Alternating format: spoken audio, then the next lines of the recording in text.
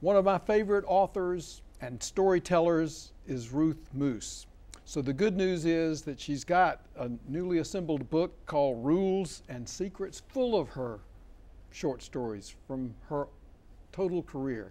And even the better news is that she's going to be my guest on North Carolina Bookwatch next. Funding for North Carolina Bookwatch is made possible through the financial contributions of viewers like you, who invite you to join them in supporting UNC-TV, and by the North Carolina Humanities Council.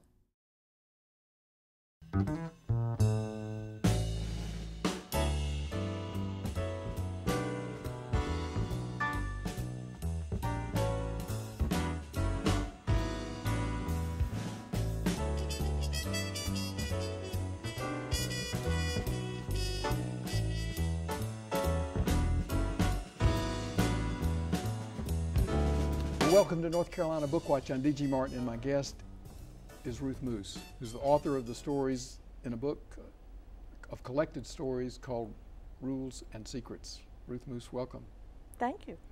Well, you served on the creative writing faculty at the University of North Carolina, Chapel Hill, beginning in 1996. Right. You're the author of multiple books of short stories and poems. Your work, both poetry, short stories, and other writings, has appeared in numerous journals, magazines, and many of those stories are now in the in Rules and Secrets that we'll be talking about later. But what I love is that you take us into North Carolina, into the small towns and the forest, the farms, in sort of what we call the Uwharrie region of North Carolina. So if you want to know North Carolina, I tell people read Ruth Moose's. If you want to know the people of North Carolina as they really are, read Ruth Moose's short stories. How did the lands and the people, the farms, those things that were going on in the Uwharrie mountain region affect your stories? Well, you know, the old adage, write what you know, and so Flannery O'Connor said, you know, anybody who survived the first 5 years of childhood has all they need to write about for the rest of their life.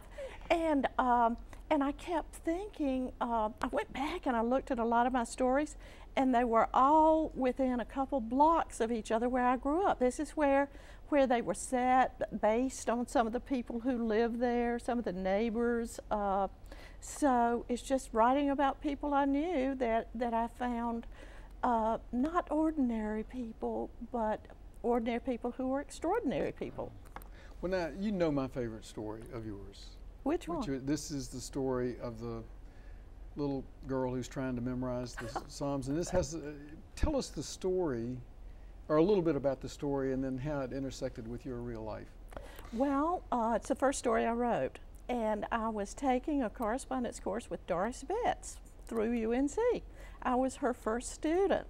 I had 2 small children. My husband was an artist who worked at home. This is before they had low residency, MFA, before the computers and everything. And so we did it by mail. And Doris was so wonderful. She wrote the text and the assignments, which is just, to me, one of the best creative writing textbooks ever. But I would mail in an assignment and it would come back by return mail. She was that good. So this was your start in formal writing. You're writing these stories as an assignment for Doris Betts. You were just a student. Yeah, I was just a student. And so maybe arguably, I don't want to say arguably your best, but one of my favorite stories came from this assignment in a creative writing, a correspondence course. Yeah, a correspondence course in creative writing from UNC. All right, well, tell us the story. The story is called The Swing, and it was, you know, an early, well, it was my first story, like I said, and when I put it together in the collection, I was so afraid a critic would say, well, the stories are okay, except this is one weak story. Nobody ever commented. All right, well, tell it to us. Tell it. The Swing, well, it's told from the viewpoint of a preacher's wife, and who is my grandmother, who didn't feel that she could fit in with what they expected of a preacher's wife. It was a very unhappy marriage. And so you got conflict which you need for a short story. But the funny thing about this story is, in writing about it, the churches describe, the little girl describes feeling the peeling white paint of the outside of the church as she leans up next to it waiting for her grandmother, and she feels it through her thin summer dress. Well, years and years later, I went back to this church for a funeral, actually, and the church is brick. It's not white. So your memory had added to your mistaken memory had added a great dimension to the story. And so I thought, oh, well, they bricked it, or it's a church built after I was there, and I looked back, and it had been brick since before I was born.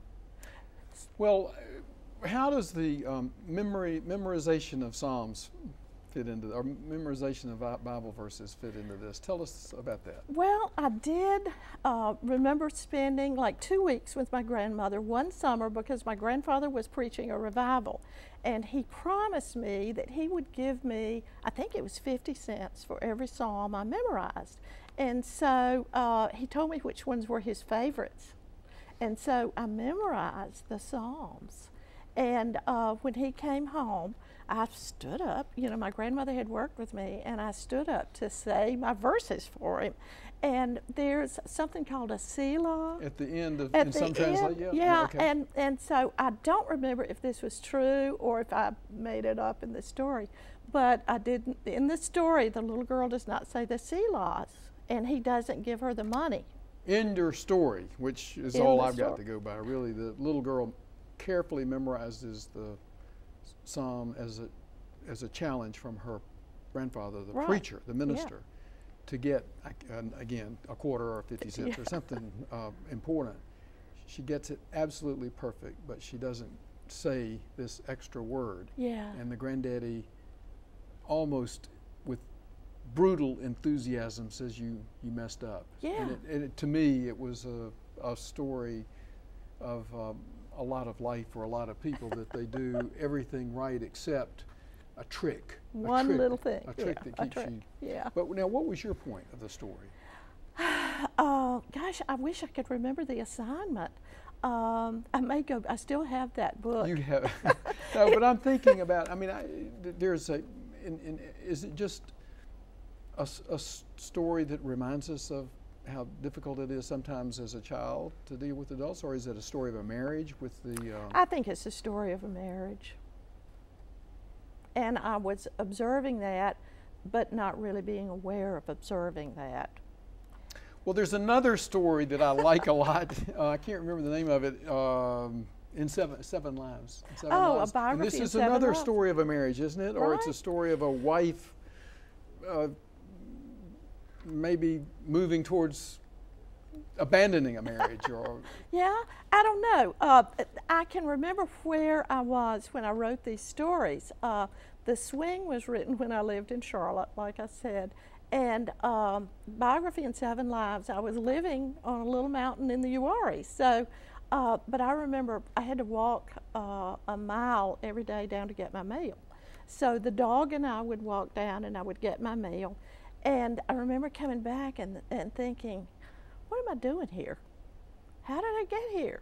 And now, why were you there? Was this something your husband did to you, or was it... Well, it was both. It was both. We had designed and built our own home in the Uwharries, and he was teaching at a community college, and so we had, it was a little mountain called Stone Mountain, not Georgia, but North Carolina Stone Mountain, and we had bought a lot and cleared it. And I remember when we were looking at the lot, there was a huge beech tree on the property. And Talmadge said, has anybody bought that tree? And there was a little creek, just a perfect little tumbling creek. And I said, oh, has anybody bought that creek? And so they hadn't. So we bought the lot for the beech tree and the creek. And so there's a lot of that in this story, and there's another one called... No, I want you to go there, but first I want you to tell me the story of Seven. What's happening in this story? Well, it's 7 stages of a woman's life. You know, it starts when I think she's 17, and then, gee, I've forgotten all the stages. But it was an example of trying, okay, present tense. I was working in present tense. Okay, 15, 17, 19, 21, 24, 35, 40. And So it's broken into segments. well, it is an extraordinary brief story of a life, Yeah. of a woman's life, and the conflicts that develop at different ages, or Yeah. the challenges that develop at Yeah. different ages, and particularly with respect to this challenging husband who's sometimes trying to find work and sometimes not trying to find Yeah. work. Yeah. Well, somebody said about this story that it was the shortest autobiography they ever read. Well, was it autobiographical? There's a lot of autobiographical, Well- but you always add things. You Well, now I'll just exaggerate. push you on this, but at 40, the protagonist or the narrator of this story, which you've described as autobiographical, Partly. is in the pond with the forest ranger who's got a thick red beard. And that's totally fictional. No, don't Yes, tell it is. I don't know a forest ranger. I mean, but we did have a pond. The pond is clear, but anyway, no, the forest ranger is fictional. Well, I love the story. There's no way to convey the story by talking about it in total, but it is fair to say this is a great. I mean, it's a great read, but why is it a story? What is the point? What is the culminating point in this great writing? Well, I think it's evolution. She is evolving. And somebody pointed out, I didn't realize this, but even the language evolved in the story. And it was published in Atlantic. And Michael Curtis, who's supposed to be a terror of an editor, asked me to change one thing. I had to change a colon to a semicolon. That was the only thing I ever changed in the whole story. But it was used in a September issue because the woman goes back to school. Mm. So I thought that was good, you know. So there was a transformative experience, not in the pond, but in the commitment to go and make a new life educationally. Yeah. I think it's more that. I think it's evolving. What I was going to tell you, another story set in the Uaris is called The Summer Kitchen, and it began as a poem. And it was about making grape jelly. And it's really funny, but even that was published, I don't know, years and years ago. And I was in Texas doing a workshop, and this woman said she was in Germany with her husband, and she read that story and remembered it. And I think the reason people remember it is because it's built around the smell of cooking jelly, this wild grapes that are made into jelly. Well, is this short story really a poem? And because it's very close. Short story and poem are hand in glove, I think. So that the story is powerful. I mean, again, the short story's it can't be a novel. You can't resolve all the problems. But is there something that got resolved in this story?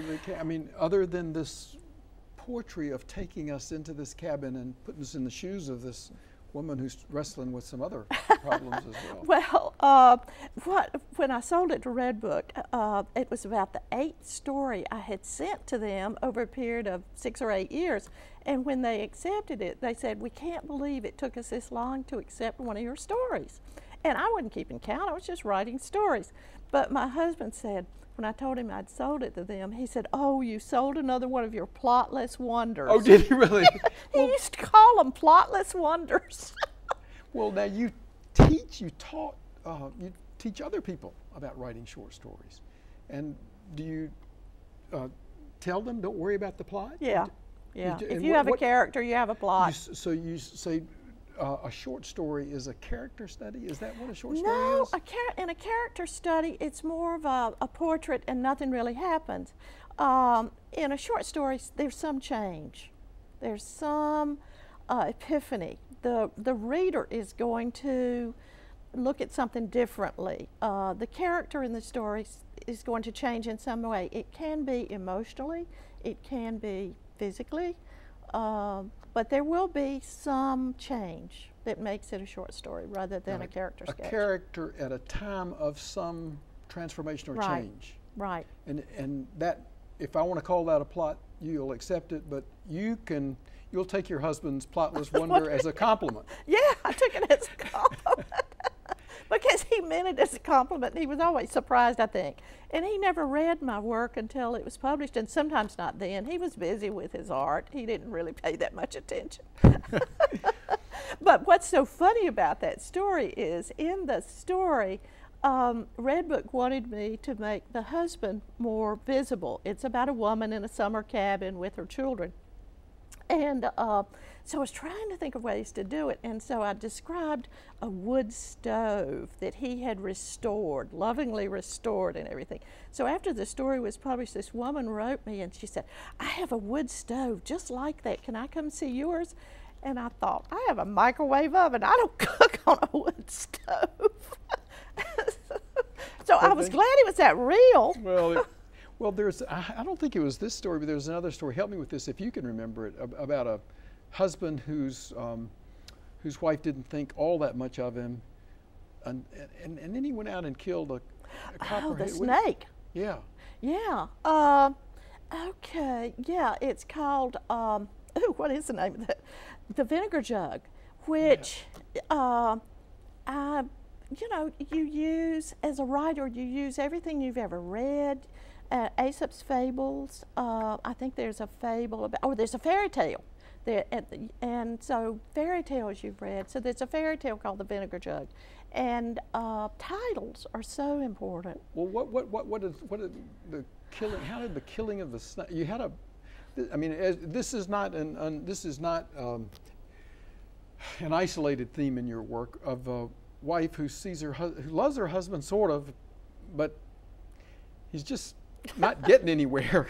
And this guy finally kills a snake. And so, as a writer and an artist, it's always a struggle. And so for many years when we lived in the Uaris, we were freelancing. He was doing art. I was writing for the Charlotte News.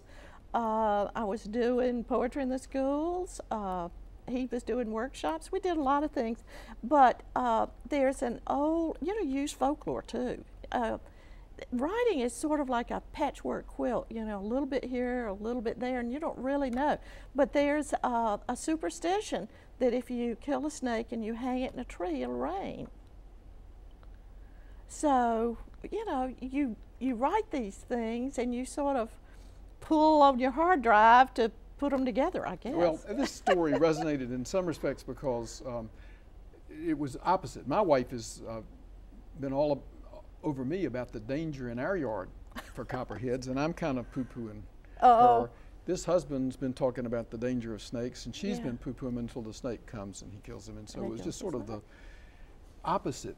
Well, we didn't come to talk about my experience. We came to talk about your stories in the of this new collection, Rules and Secrets, which, as you pointed out to me, is a compilation of a lot of your work, which has previously been published in other books. So if you want to go out and read Ruth Moose stories, just ask for the author and you'll find work either in the Rules and Secrets. But this Rules and Secrets story, which is the title story, it's about this made me cry almost, this story about a teacher, wonderful. Do you remember this story? A wonderful teacher who comes in, sets the classroom on fire, breaks a rule about coming. I understood it. If I'd been on the school board, I'd have probably made the same rule, but no celebrations of Christmas this year, no presents, no parties. And so she just loves her kids, and so here I'm telling the story. You should be telling the story. And what am I missing? And I love to hear the feedback on a story, to hear what you remember. But it's up in the mountains, and this is her first year, and she's one of these stars, or at least as I know. Good looking, the kids love her,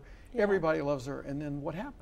Well, she does break the rule, and they had a Christmas party, and she gives them movie tickets, which, movie, a free pass to a movie. I think there was. She gives her students a gift. Prohibited to give gifts, prohibited to give parties. And so she, was fired. But that story, I have a friend who lives in Wilson, North Carolina. who we've been friends since 2nd grade in elementary school. We still keep in touch.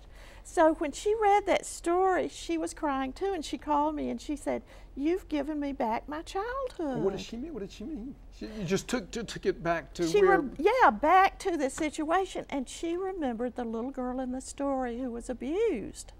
And she said, "You know, I think that's why I became a social worker."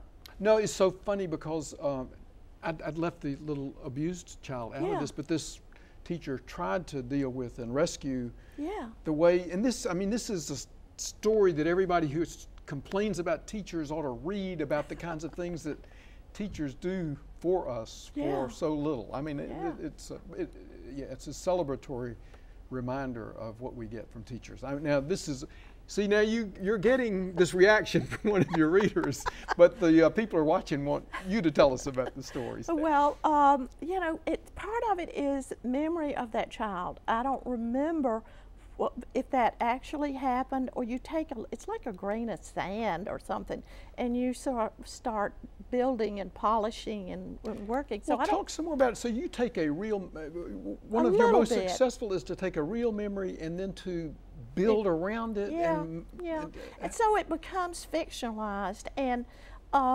then later you think, how much of that really happened? But the friend said, you know, she remembered the set. I think it's setting more than anything, and the teacher, but not all the other stuff that happened. Wow. Well, now you've been writing now most of your life, and writing is, you would like to point out that a lot of poetry as well. You love poetry and love writing poetry. So you've also been teaching or you've been coaching other people about. It is coaching. Is it more coaching than teaching? Yeah, it's a lot of it. I always felt like when we were doing workshop that it was a team approach. And I had a golden rule of workshopping. Don't say anything or write anything on somebody else's paper that you wouldn't want written on yours. In other words, I just didn't tolerate cruelty. Cruelty doesn't help in a classroom, and it doesn't help when you're revising a story. So I just, you know, I said, be honest, but be careful. Well, then is teaching or coaching other writers primarily reading their work and making comments? Is that the deal? And well, at teaching at UNC, which I always felt when I was interviewed for the job, I didn't have any idea I would get it, because I told them, I said, you know, I've never written a novel. And they said, we know that. We don't want a novelist. We want a short story writer. And for the first time, I felt I had come home. I really did. I felt like I was at the place I was supposed to be.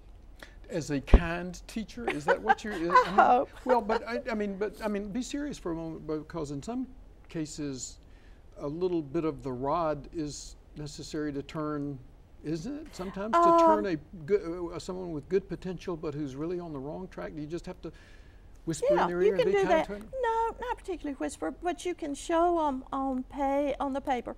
Look, this story doesn't start I had one time a student, the story didn't start till page 9. And I said, how are you going to get the reader to read 8 pages to get to the real story? And you've always got to keep the reader in mind. What do you tell them the first day? What do you tell? First day. Well, no, I mean, what are the most, if you've only got 30 minutes with a writer and you want to share the wisdom of a lifetime, where do you start? What are the elevator speech for the here's how to be a good writer? Okay, the biggest thing is reading, and I mean, everybody says that, but you just have to be a reader first. And you love language, and you love literature, and I love short stories and poetry, but you have to love all that so much you want to make something like it.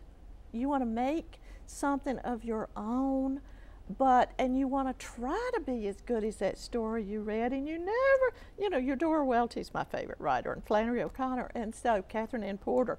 And so you never quite feel like this story isn't as good as Eudora Welty's, but it's mine. I made it. I like it. Well, that leads me to another thing. It's the market for short stories is not as good as we'd like for it to be.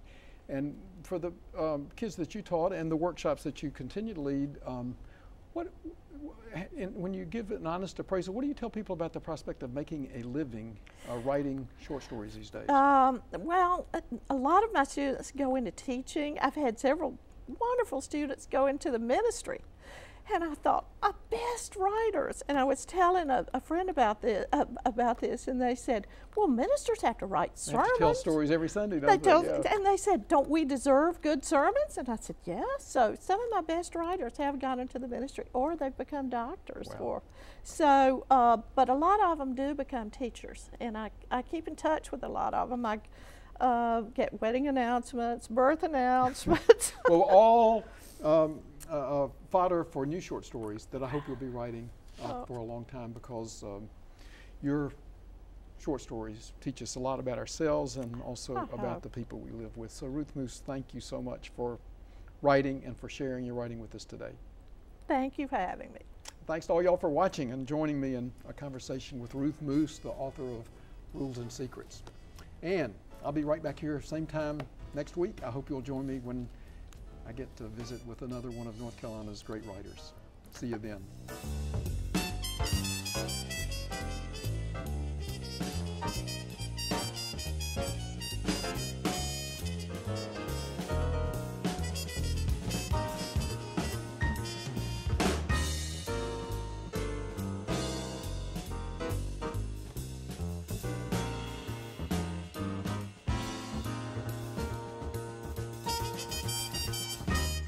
Funding for North Carolina Bookwatch is made possible through the financial contributions of viewers like you, who invite you to join them in supporting UNC-TV, and by the North Carolina Humanities Council.